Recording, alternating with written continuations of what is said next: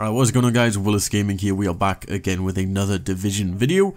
In this video guys, I'll be showing you how to get the legendary gear. So it's pretty simple if you have been playing the game for a while, but if you are a new player, I would recommend getting a full high-end set first. If you want to know how to get the high-end gear, I will leave a link to that on screen right now. But essentially the legendary gear is a tier above the high-end gear, and once you collect around 4 pieces, you will unlock a unique talent. And obviously whatever you're building, whether it be skill, power, stamina, you can always re-roll to whatever you desire. So the main places where you can actually get the gear from is number 1, your base of operations. You can actually buy blueprints from the special gear vendor for Phoenix credits.